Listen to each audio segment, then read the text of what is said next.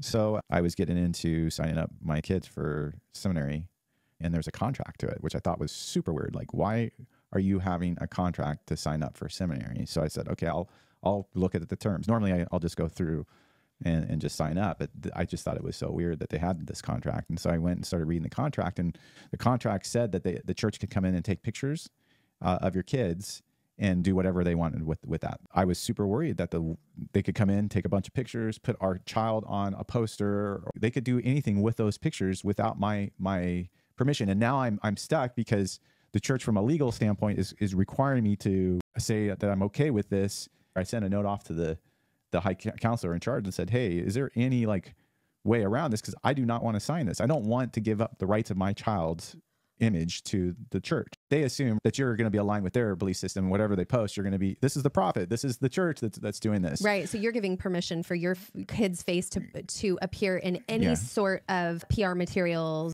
Could be I'm a Mormon campaign, could be vote for Prop 8. Yeah.